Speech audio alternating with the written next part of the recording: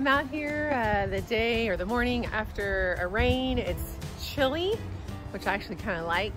And I'm doing a lot of maintenance this morning. The rain made things grow, as I've talked about before, so I'm having to stake up a lot of tomatoes and sunflowers and stake pumpkin plants, pick a ton of peas.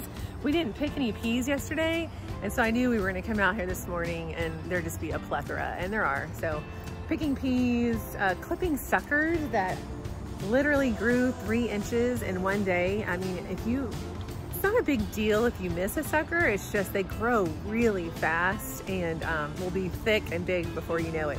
And there's a couple of them that I'm not gonna pick just because they're so big.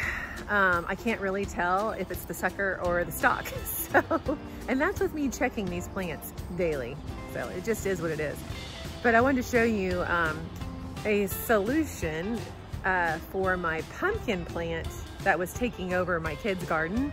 It was driving me crazy, and I didn't want to lose all their plants because this is where all their tomatoes are and their peppers, and I didn't want to lose those from this pumpkin plant. So I kind of came up with a solution from my own backyard, so to speak, and I'll show you about that.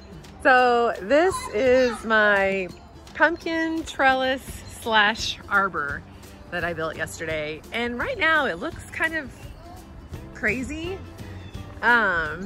just because it's bare. But we had a tree, not the whole tree fall down, but a substantial amount of branches fell down last week, and I trimmed a bunch of branches off this tree as well. And so I was staring at this yesterday. I was trying to figure out a solution that wasn't going to be bulky and in the way, because I love this space in here. So I was trying to figure out if I could make this pallet work. Can you hug me? There it is. All of these branches came from this huge pile over there that Matt's planning on dealing with at some point. And so I just went over there. I grabbed as many of the thick ones as I could. I had to saw some of them off. Had to remove a lot of the extra branches. Laid them all out here on the ground. Kind of got a sense of which ones were the same height, which most of them were, or I just cut them to the same height. I looked for ones that I could do this sort of bracing with. I had sort of a V at one end because I knew I wanted to try to lay some branches across the top like this. So all of these have a little V bracket, if you want to call it that, here at the top.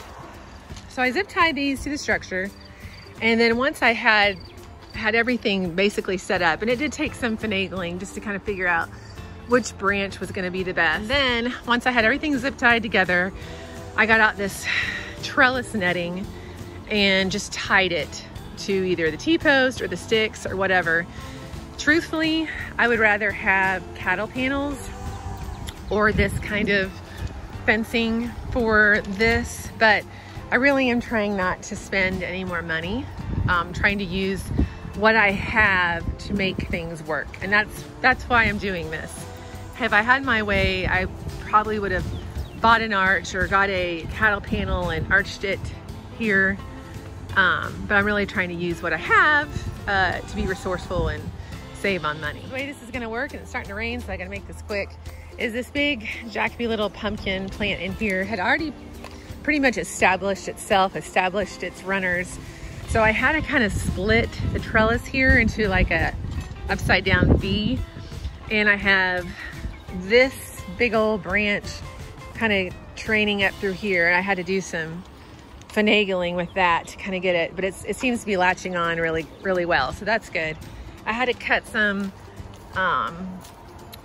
of these branches off, unfortunately, that either I damaged while I was trying to get it in there or that just weren't cooperating, and that's fine, it'll recover. So I have that training up that side, I have this one training up this side, and I still can kind of get in here if I need to from this way or even through the trellis. Now, what's gonna be interesting is this cantaloupe plant here that I have next to it. You know, when I planted this garden, it was for the kids. I was trying to give them one of everything, and I didn't have a lot of room because I didn't foresee me doing this extension. So ideally I would not have planted those things that close together, but it is what it is, and I'm gonna make it work. So I might let this guy kind of trail out here, or I actually might even make another arbor going this way, over this walkway that this cantaloupe can climb over. So I may be working on that this next week. So we'll see what happens, but I'm starting to at least try to get this guy trained up, this trellis for now. He's not really wanting to cooperate at the moment. So that's okay.